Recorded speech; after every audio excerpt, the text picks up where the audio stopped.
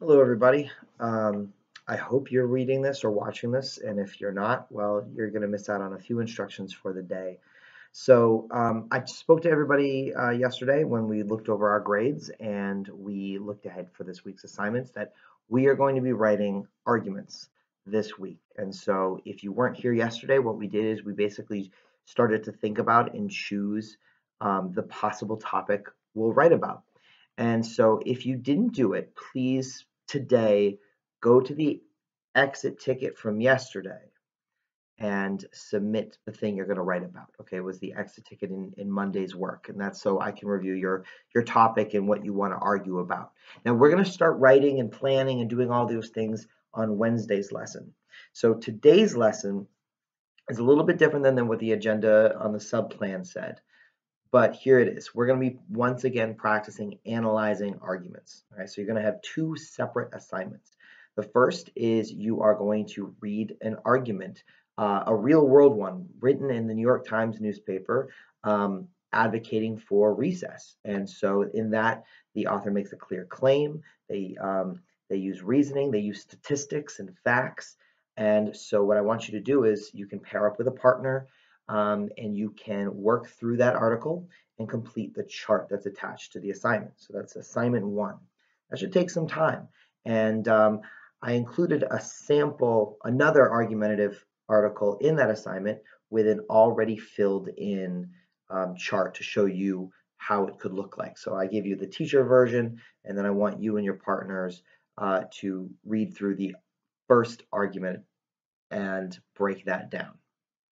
Once you've done that, okay, once you've once again familiarized yourself with claims, reasons, evidence, counter arguments, the whole shebang, we're going to further kind of practice with what's called an essay planner. And so this is a little bit more in depth. This is a bigger graphic organizer chart thing than the first chart. So this kind of breaks down an essay into all its different parts. And so I want you to, again, read a second argumentative essay. This one as a sample essay. This was not published in like the New York Times or anything like that. Instead, it was designed for this lesson. So I want you and your partner, again, to read through the argument, this time about potentially waiting a few years before going to college. That's the claim, or that's the topic. And so it's a two-page argument. I want you to look through it. And then again, I want you to map out every part of it. What's the claim? What are the background information? Like what's background information they give you about college?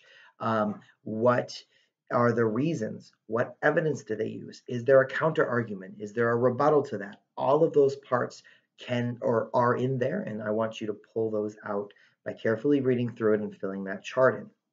This second one is more important, I would say, than the first. So if you have one assignment to do today, do this one, the second one, because that essay planner is what you're going to do for your essay tomorrow. So it certainly would be helpful to become familiar with the essay planner to see how it can be filled in. And again, I gave you a teacher version. I gave you a filled out planner for another essay so you can really see what it looks like. And so, yeah, those are our two assignments. Everything's posted on Canvas.